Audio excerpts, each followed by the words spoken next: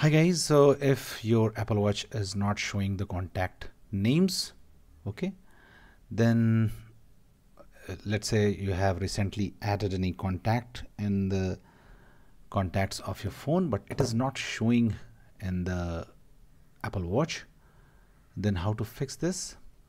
So the very first fix and simple fix is simply press the side button, okay, and just power off the Apple Watch and then restart it. This is the first fix. This will basically resync it. Okay, now if this does not work, then what you can do, you can just open your iPhone with which your Apple Watch is connected and just open the watch app.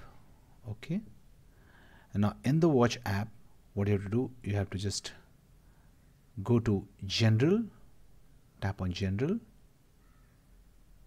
scroll down and find reset, tap on reset, and here you will see reset sync data, tap on reset sync data.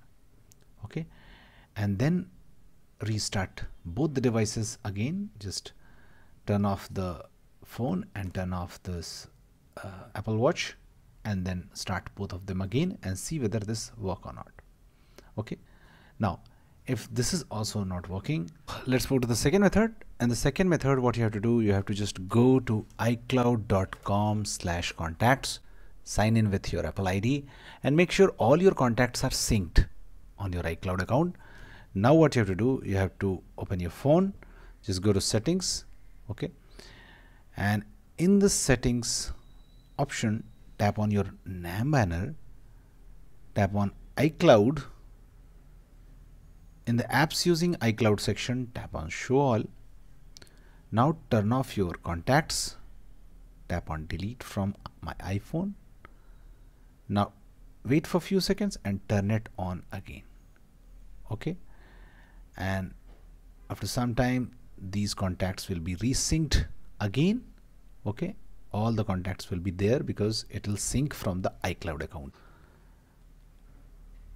And once you have done that, just try to restart both the devices and see whether your issue gets resolved or not. Thanks for watching. Please do like.